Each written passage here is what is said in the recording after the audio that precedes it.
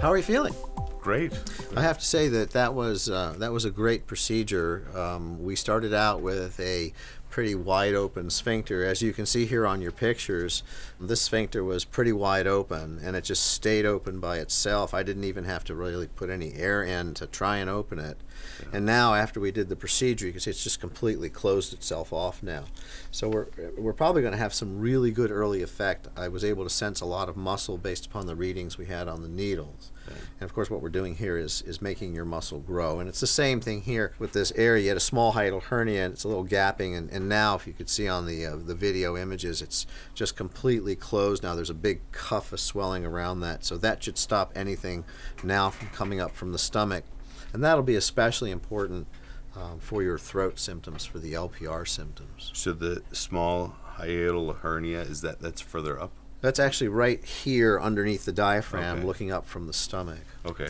Are you having any discomfort? I mean, how do you feel after having had the procedure? A little bit of a dry mouth, but I know that's from the medication. Yeah, that's from the medication we gave you. But otherwise, I feel fine. So no chest pain, no chest burning, no discomfort? No. How about your throat? Does it hurt at all? Very slight discomfort. Okay. Down in the but it's more muscular, I think. Excellent. So. Excellent. Well, the procedure went very well. You know, the dietary instructions that we have for after the procedure are going to be for you to avoid foods that people tend not to chew very well. So that's like popcorn, chips, nuts, pretzels. But other than that, you pretty much have a carte blanche to eat what you want. Good. Most people will try and stay with some soft foods, but that's not a requirement. Okay.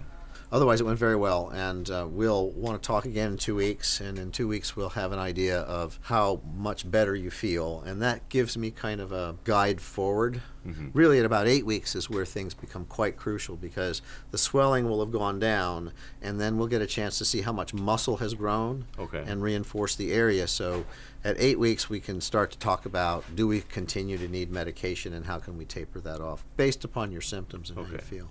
So I think another important point about your case is the fact that you came in with Barrett's esophagus.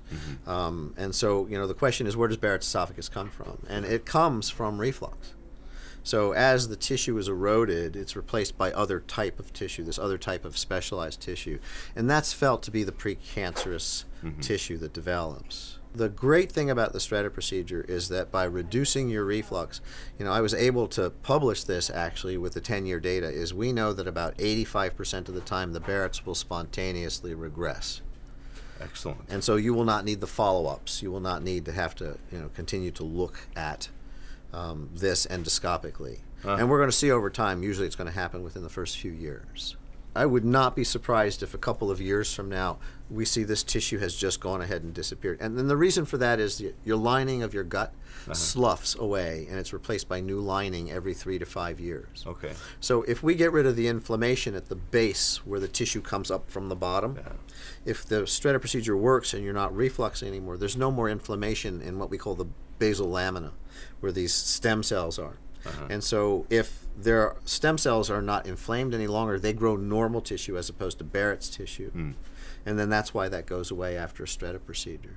So we have a lot of fun things to look forward to. Yeah, yeah. Thank you so much, Doctor. You're welcome. Thank you so much. Appreciate it. All right, and we'll see how things go over the next few months. Yeah.